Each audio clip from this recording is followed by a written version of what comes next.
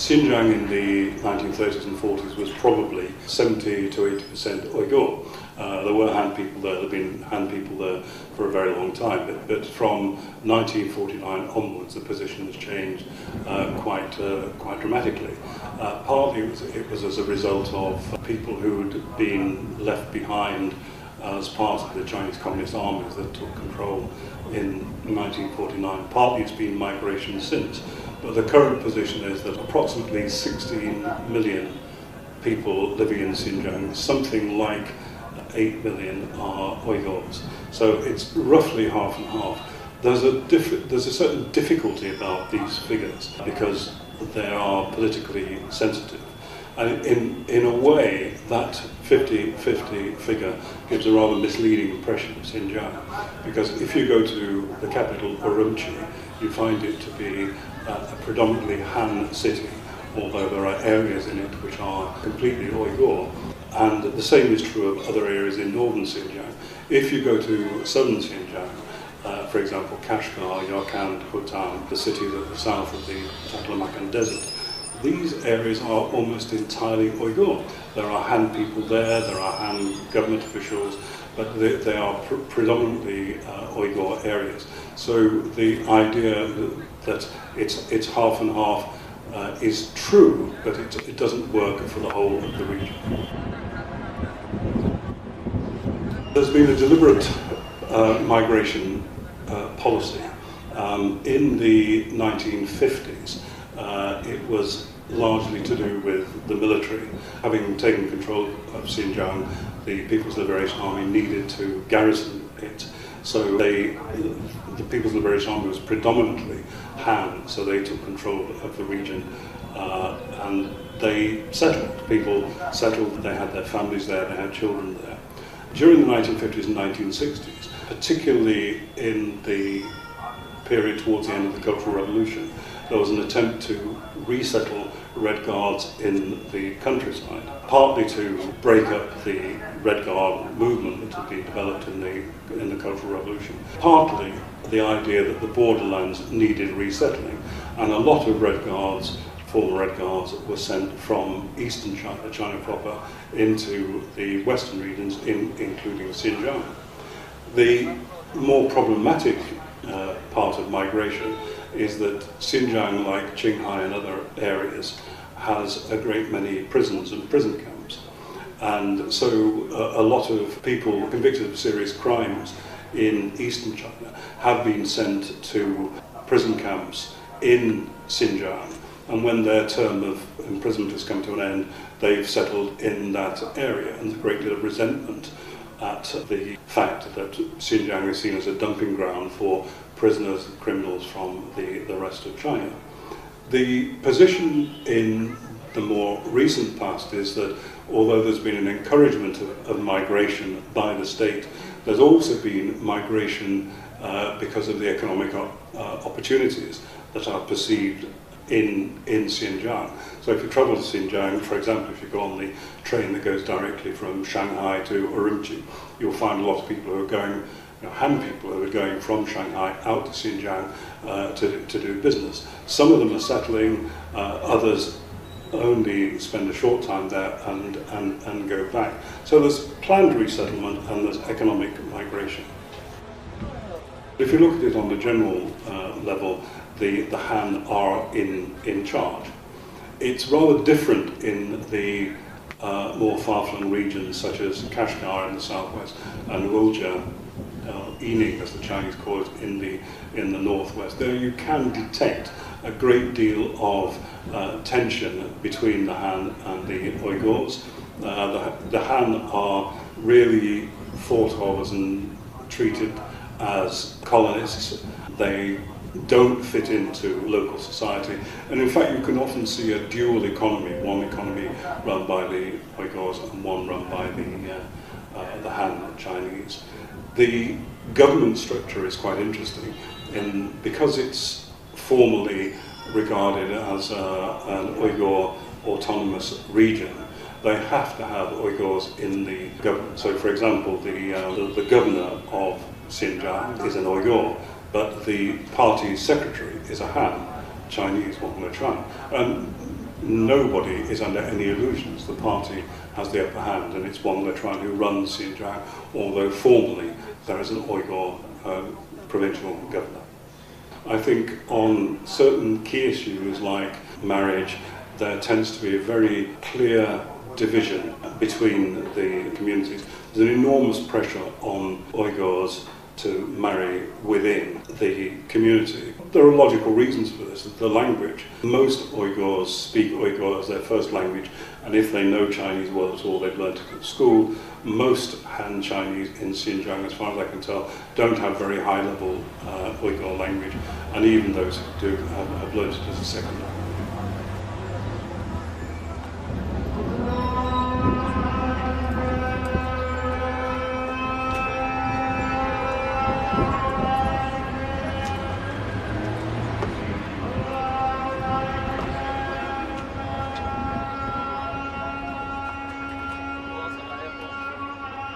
Uyghur religious life centres on the mosque primarily, although a lot of people seem to have a greater attachment to the mazars, the tombs of Sufi sheikhs, the saints of the Sufi orders.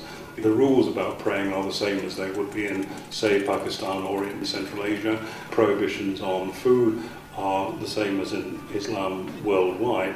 So it looks very similar to Central Asian or Pakistani Islam. The mosques mostly look like mosques that you would find in Uzbekistan or Pakistan. It is usually considered that Islam in Xinjiang is rather easier than Islam in a lot of other parts of the world. It's got a lighter touch, and this is put down to the nomadic Central Asian tradition.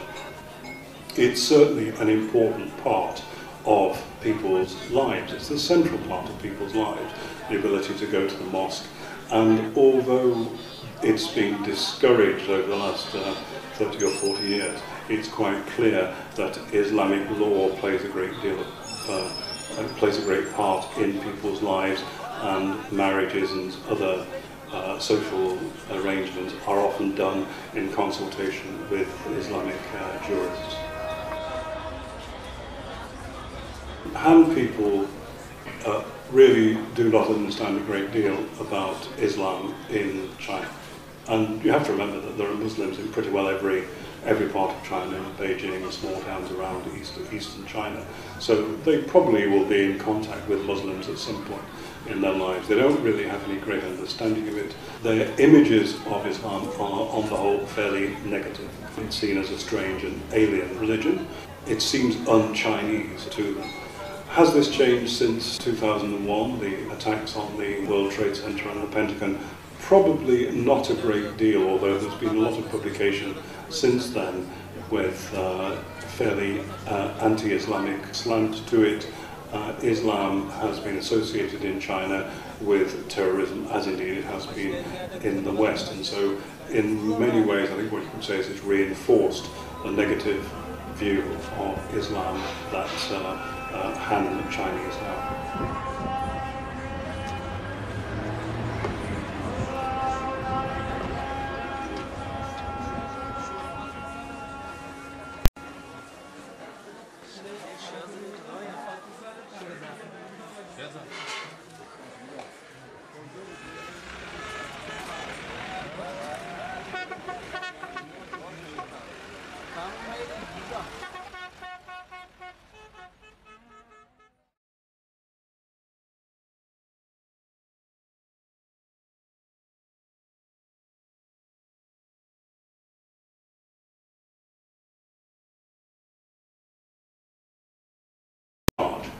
It's rather different in the more far-flung regions such as Kashgar in the southwest and Wulja, Yining as the Chinese call it, in the northwest. There you can detect a great deal of tension between the Han and the Uyghurs. The Han are really thought of as and treated as colonists. They don't fit into local society, and in fact you can often see a dual economy, one economy run by the Uyghurs and one run by the Han Chinese. The government structure is quite interesting, because it's formally regarded as an Uyghur Autonomous Region, they have to have Uyghurs in the government. So, for example, the governor of Xinjiang is an Uyghur, but the party's secretary is a Han, Chinese, Wang Lechuan. And nobody is under any illusions. The party has the upper hand, and it's Wang Lechuan who runs Xinjiang, although formally there is an Uyghur provincial governor. I think on certain key issues like marriage, there tends to be a very clear division between the communities. There's an enormous pressure on Uyghurs to marry within the community. There are logical reasons for this. The language. Most Uyghurs speak Uyghur as their first language, and if they know Chinese well, it's clear that the borderlands needed resettling. And a lot of Red Guards, former Red Guards, were sent from eastern China, China proper, into the western regions, including Xinjiang. The more problematic part of migration is that Xinjiang, like Qinghai and other areas, has a great many prisons and prison camps. And so a lot of people convicted of serious crimes in eastern China have been sent to prison camps in Xinjiang. And when their term of imprisonment has come to an end, they've settled in that area. And there's a great deal of resentment at the fact that Xinjiang is seen as a dumping ground for prisoners and criminals from the rest of China. The position in the more recent past is that although there's been an encouragement of migration by the state, there's also been migration because of the economic opportunities that are perceived in Xinjiang. So if you travel to Xinjiang, for example, if you go on the train that goes directly from Shanghai to Urumqi, you'll find a lot of people who are going, Han people who are going from Shanghai out to Xinjiang to do business. Some of them are settling, others only spend a short time there and go back. So there's planned resettlement and there's economic migration. If you look at it on the general level, the Han are in China.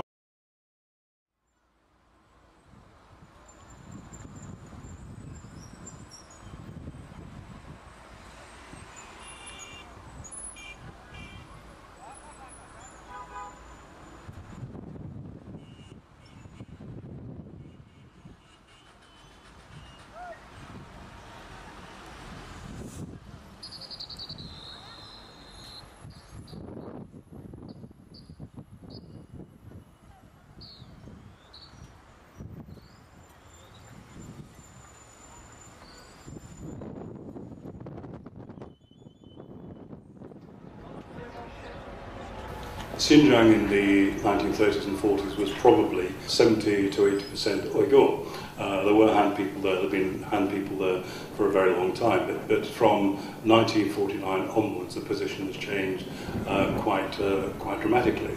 Partly it was as a result of people who'd been left behind as part of the Chinese Communist armies that took control in 1949. Partly it's been migration since.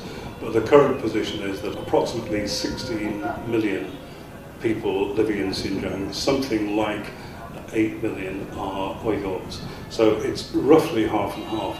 There's a certain difficulty about these figures because they are politically sensitive.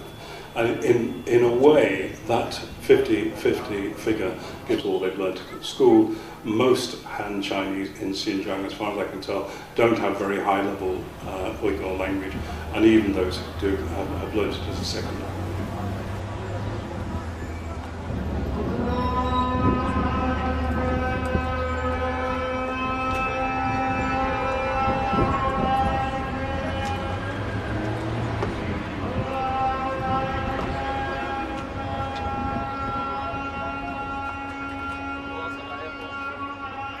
Uyghur religious life centres on the mosque primarily, although a lot of people seem to have a greater attachment to the mazars, the tombs of Sufi sheikhs, the saints of the Sufi orders.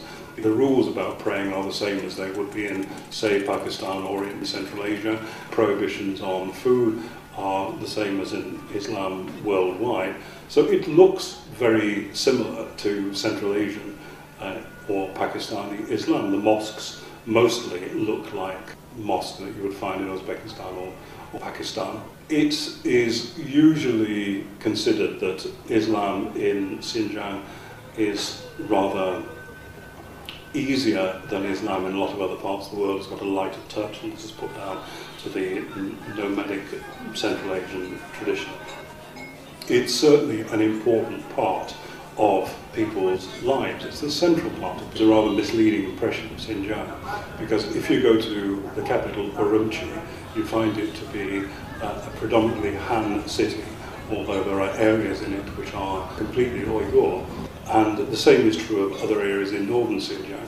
If you go to southern Xinjiang, for example, Kashgar, Yarkand, Khotan, the cities at the south of the Taklamakan Desert, these areas are almost entirely Uyghur. There are Han people there are Han government officials, but they are predominantly Uyghur areas. So the idea that it's half and half is true, but it doesn't work for the whole of the region. There's been a deliberate migration policy. In the 1950s, it was largely to do with the military. Having taken control of Xinjiang, the People's Liberation Army needed to garrison it. So the People's Liberation Army was predominantly Han, so they took control of the region and they settled. People settled, they had their families there, they had children there. During the 1950s and 1960s, particularly in the period towards the end of the Cultural Revolution, there was an attempt to resettle Red Guards in the countryside, partly to break up the Red Guard movement that had been developed in the Cultural Revolution, partly the